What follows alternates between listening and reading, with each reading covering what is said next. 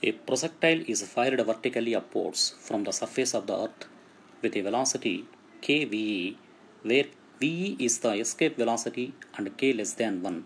If r is the radius of the earth, the maximum height to which it will rise measured from the center of the earth will be dash. Neglect air resistance. So consider, this is the earth, this is the center of the earth, the mass is m. So consider this is the point 1, it is on surface of the earth, it is projected with velocity v is equal to k into ve. This is the point 2.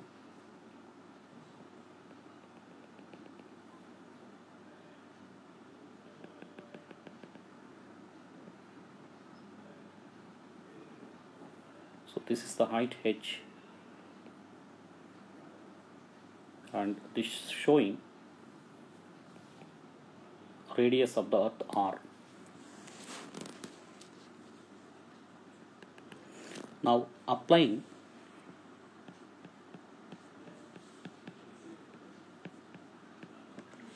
conservation of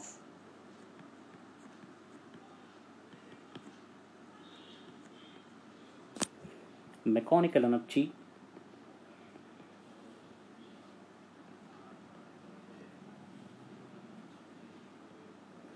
between points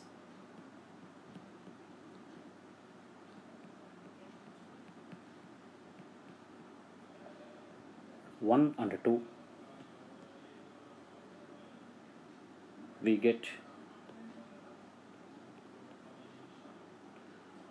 k1 plus v1, which is equal to k2 plus v2, sum of the energies, kinetic energy and gravitational potential energy. This is half m kve square minus g capital M small m by r, which is equal to 0 minus at height h, velocity 0, minus g capital M small m by h. So this becomes half m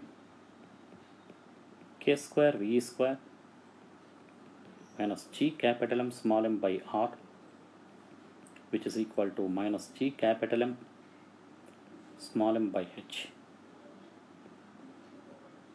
Now by solving, we get h is equal to r by 1 minus k square. So the second option is the right option.